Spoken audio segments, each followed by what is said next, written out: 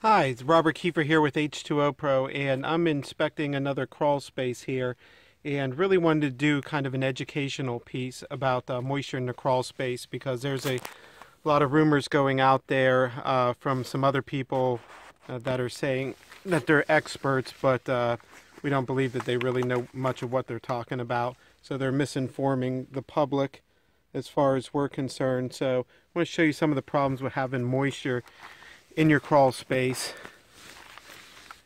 itself. So right here you have surface mold that's growing on the bottom of the floor joist, and hopefully the camera can show that there's a lot of surface mold on top of this beam, and it's all the floor joists here. Now this insulation's wet to the touch, and what I want to do, let me get my moisture meter here. And first we'll set this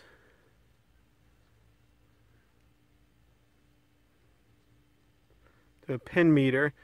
So at 16% moisture content on this framing, you can start having surface mold grow. At 20%, you can have wood decaying fungi, different types of rot, grow and start breaking down the wood. So let's see what we have here. All right, 26%. Go over here, 22%. So we can have wood decaying fungi set in and create all kinds of structural problems. The relative humidity in here is 76%. 60%, you can start having mold growth. So at 76%, you see this is a very bad crawl space, right? Now, one of the other things I want to show you is that we also can find out, is the moisture condensating on the surface? Has it reached the dew point? We simply do that. Hopefully you can see this little red dot that's measuring. And you can see here that it's actually condensating on the wood itself. Right, so there, bottom of the floor joist, condensation, right? That's what we got. This insulation's all wet, but if you move this up, you can see that all that's clean. So it's just at the bottom of the joist itself. Let's turn around and see if it's condensating up there.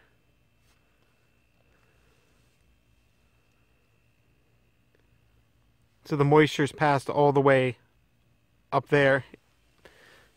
The insulation is wet, as you can see, starting to all fall down, lose its R value. And if you look further down here, there's no ground cover. Get my flashlight. And look at the mold growth that you see down on this floor joist. Look how black these floor joists are. Alright, there's a good chance that there's wood decaying fungi here. See all these water droplets? That's how bad the condensation is here. Three-dimensional fungal growth. This is not good. Well, that went in extremely easy. Let's get that back on the right setting.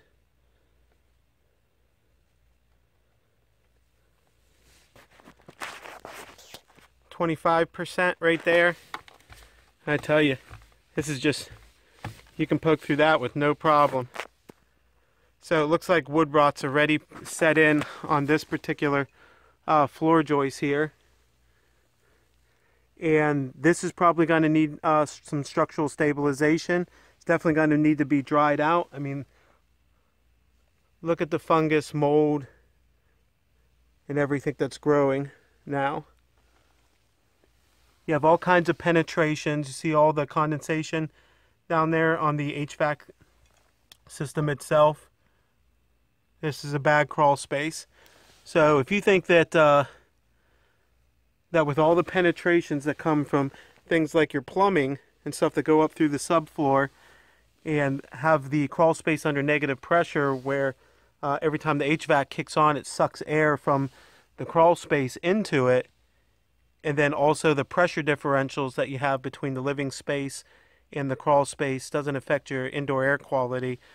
There's multiple building science studies and Department of Energy and many others that have done tests on this and proven that mold will go from your crawl space, or has the potential to go into your crawl space, or from your crawl space and into your living space and affect your indoor air quality. On top of just that, this is the structure of your entire home. Would you leave the structure of your entire home sitting in water just so the wood can get woodlogged, rot, and then eventually your floors can cave in? You can have all kinds of damage to the drywall and the structure itself because this is actually what's holding up your house. I mean, everything's resting on this. Why in the world would you allow your crawl space to stay wet like this? It needs to be closed up. It needs to be sealed. Everything needs to be cleaned properly. It needs to be dried properly. You need to have a dehumidifier down here. And you also have to have a monitoring system to make sure that everything stays working and that the dehumidifier doesn't fail, or that something in the insulation goes wrong, or a natural event or a power outage or something that could allow to mold growth in an enclosed crawl space. So you got to have the right systems. You got to hire people with the right knowledge. You got to be careful who you listen to, because a lot of people will just steer you in the absolute wrong way, and they don't have your best interest in mind. If you have any questions or concerns, and you want a free evaluation of your crawl space, give the professionals at H2O Pro a call at 302-321-7077. I'll go ahead and put that number on this video, and